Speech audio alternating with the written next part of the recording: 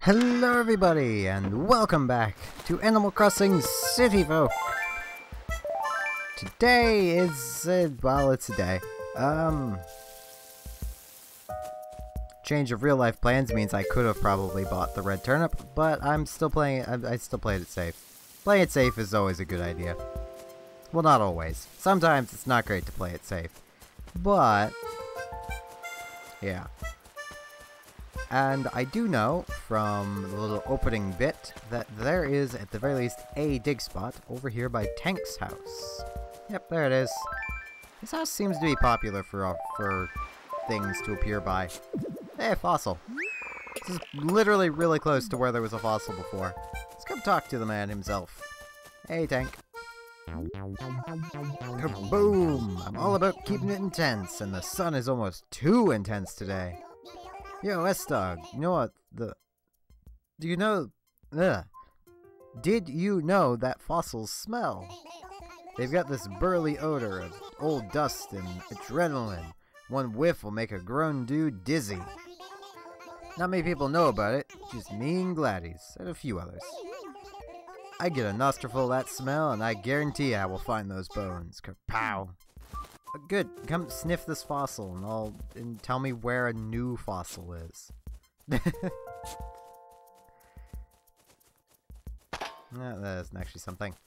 There's a lot of animals right around here. Hey, Felicity. Ski! Well, squee! Woohoo! Nya!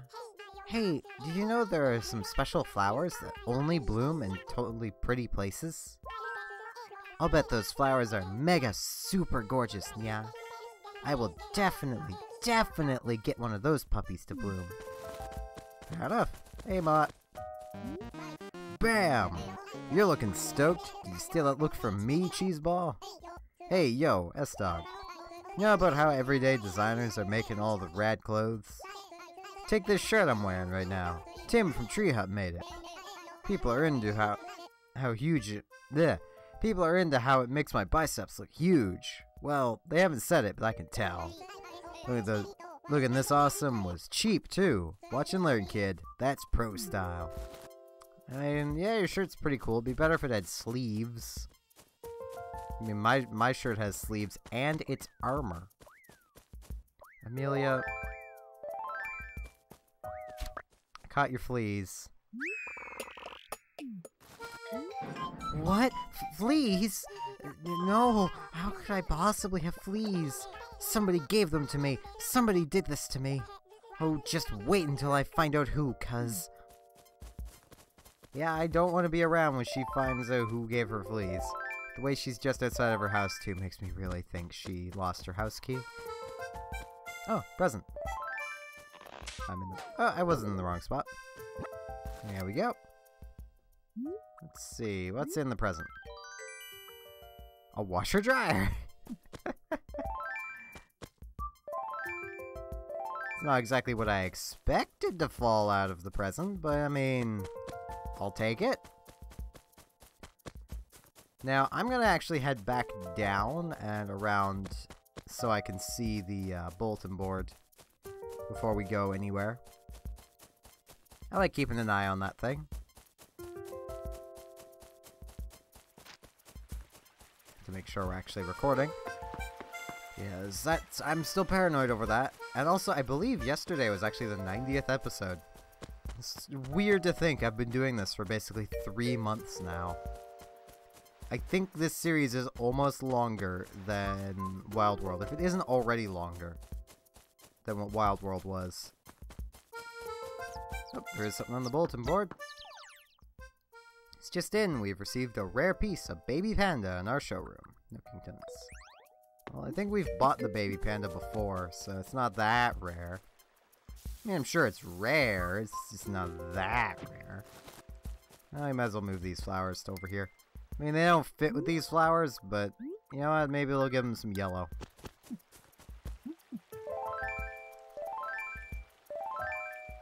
Nope, not the money rock. I don't really have the room to pick up the money from the money rock, but hey, I mean, might as well still try and find it. My ear is really itchy, but I can't scratch it because the headset in the way. And I mean putting down the nunchuck, which is how I'm moving, so that wouldn't be good. So I'm just gonna have to deal with having an itchy ear. It's fine. I'm used to having itchy ears. I'm actually one of those people that is, as much as I know you really shouldn't do it, I almost say I'm like compelled to use Q-tips. It's kind of bad, I know. I shouldn't do it, but I can't help it. Like, I'm always really careful about it. I never actually shove them in my ear. But cleaning around the outside of them is always, you know. Open them. I push the button. I know the Wiimote isn't exactly enjoying life, but I've still yet to swap this Wiimote out with the one that I have currently synced to the Wii U. Because I'm lazy. We may as well head to Nookington's, but I think we're gonna first go to, oh, here's Lucy. Hello there, big bro. Lynx. Out for a little walk? What kind of music do you normally listen to, big bro Snoop?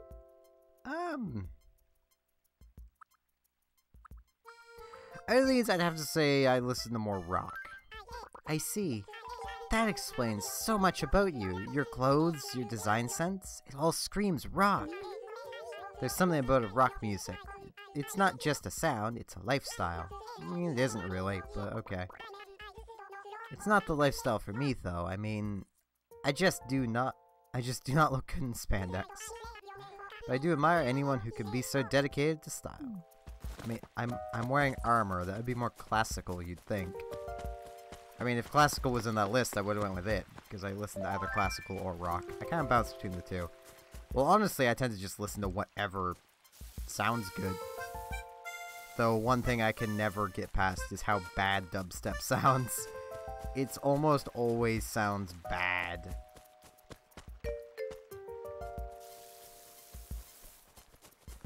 Which is kind of a case of, you old man just doesn't understand. Yeah, I don't mind not understanding. It just sounds bad. I'm not even that old. I'm the target demographic, you know, age, but I still don't like it. And I should come from the top of these just to try and make sure I get them watered, because these are one of our hybrid flowers.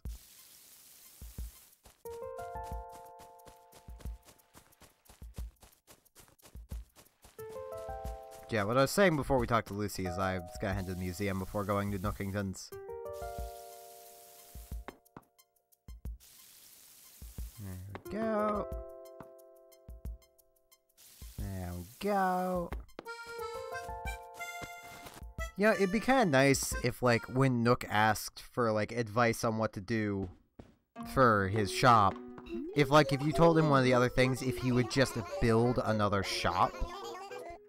Because, I mean, he probably could. I mean, the Nooklings could run Nookingtons. They basically already do. I mean, Nook handles very little, honestly.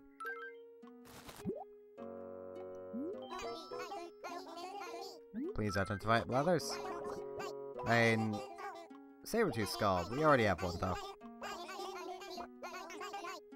Is it Wednesday? No, it's Tuesday. So tomorrow's the day we go and get our painting. Yeah, like, in the next game, literally, the Nooklings are running the shop. See the most unusual and interesting people when you just sit here with a cup of coffee. And I can't help but listen in when they're talking stretch. Fair enough. Usual rate. Into the price. Yep, that'll be fine, buddy. Enjoy our coffee.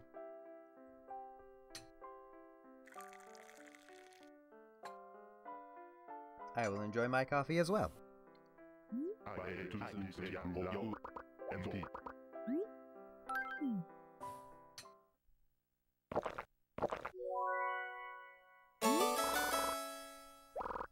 Oh jeez, this coffee turned me into Ric Flair. Just casually wooing like it's no, you know, like it's no big deal.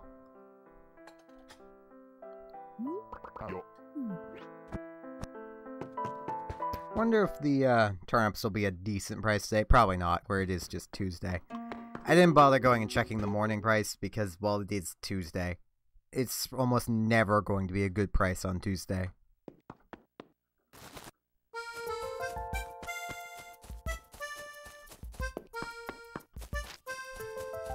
So in other news, as all of you are very likely aware, I believe at the time of this recording, E3 is currently going on, and I couldn't really care about it, but, you know, it's a thing.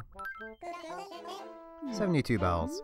I can basically summarize what E3 is going to be, and I think just about anyone that's been paying attention to anything can as well.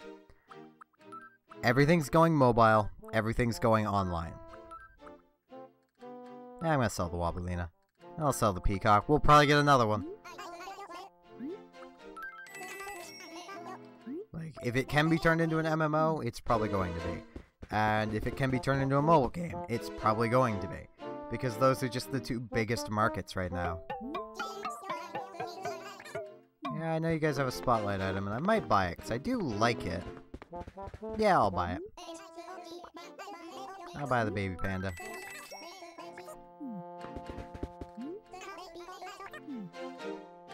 I'm not against things going to, you know, becoming MMOs and going mobile and such. I just wish that regular games would be made too, and made affordable. Like, that isn't too much to ask. I mean, honestly, the best example for a game that could have been better if it was just cheaper, and it would have hurt the pocketbooks of the company a little bit, but not a lot, would have been Overwatch.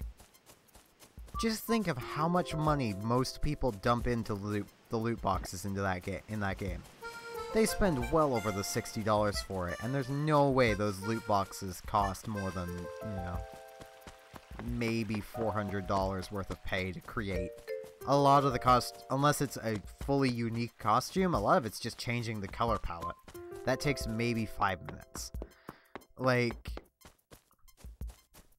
this is Blizzard. They're gonna be good and quick at what they do. They could have honestly probably released Overwatch for half of its retail price. And still been perfectly fine. The only difference is they wouldn't have made as much money off the game.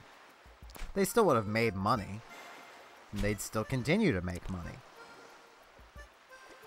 1, 2, 3, 4, 5. Zebra turkey fish. But like, a lot of things out there today in the games industry do honestly frustrate me. As somebody who is poor, and has always been poor, but is also a gamer. And like a console, I expect those to be expensive.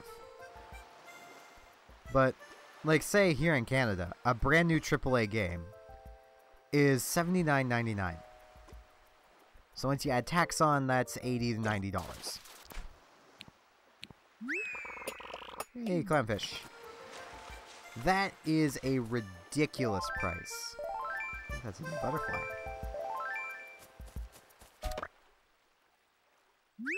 Ah, is this new? The Agreus butterfly. I think that might be new. Might as well take it up to Blathers and see. But like, that is an insane amount of money. And I know it's a lot of the reason is just because the Canadian dollar is terrible. But that's kind of the point. The Canadian dollar is terrible. So with games being as expensive as they are... Oop.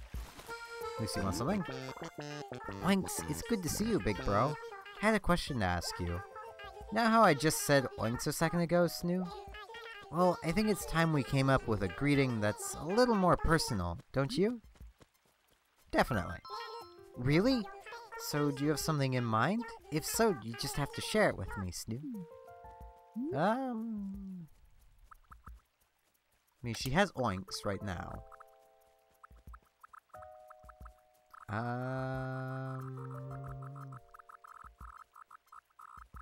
You know what? Because everyone else is picking it up, and she's very likely gonna pick it up. No, not 2 M's. She's gonna have Bam. Bam? Yeah, that's right. It's a greeting, so. It does have a bit of a happy ring to it if you say it very happily. Yeah, like, very likely games would sell more to, say, Canadians if they cost less for Canadians. Like, that isn't rocket science there. If something costs less, more people are gonna buy it. So if games had actually stayed at about $60, or the $59.99, that would have been great. Now, if they would have stayed at $40, that would have been amazing.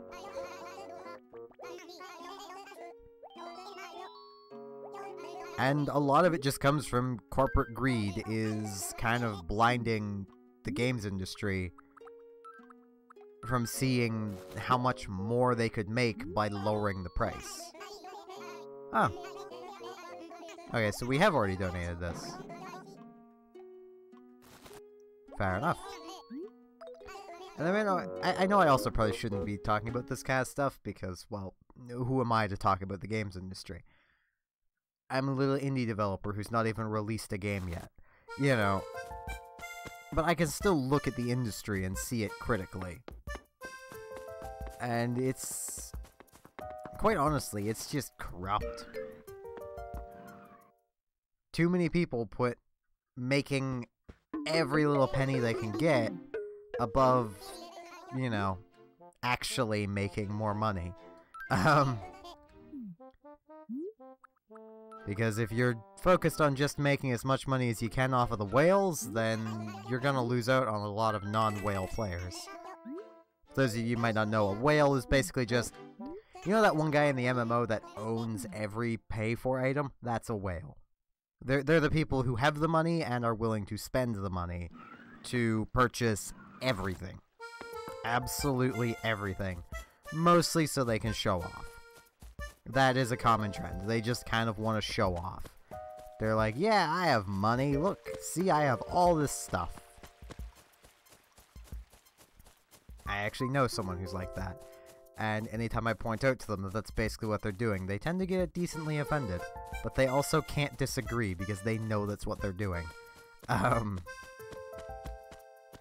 kind of rude of me to point it out to them, but at the same time, it's accurate and, you know. But I think I should probably end off for today before I end up making a lot of people very angry. I mean, I'm still... you know, I'm still interested in a lot of new games, and I also wish more games would have demos, because that would help with piracy issues. If more people could play your game before it's released, then they're not gonna pirate it. So long as you're giving them an accurate and sizable demo. I mean, I'm gonna stop here, just so I can actually relay this, but like, back when I was younger, on our family computer, we had a demo for Command & Conquer Caribbean Sun. I would sit and play that demo for hours on end. So later on, when I had the money, which albeit was like in...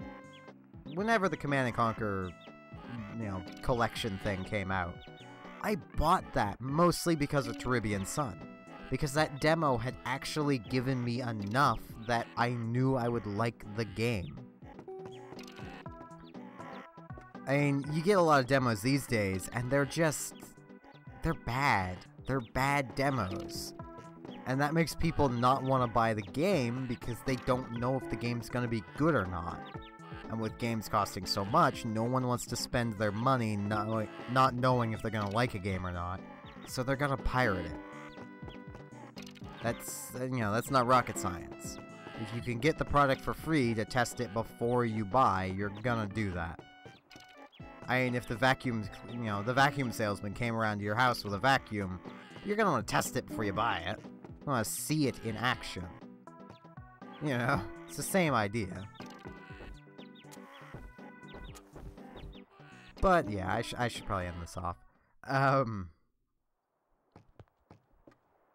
With that, I thank you all very much for watching and listening to me ramble, and hope to see you again next time for more Animal Crossing City Folk. See you all then.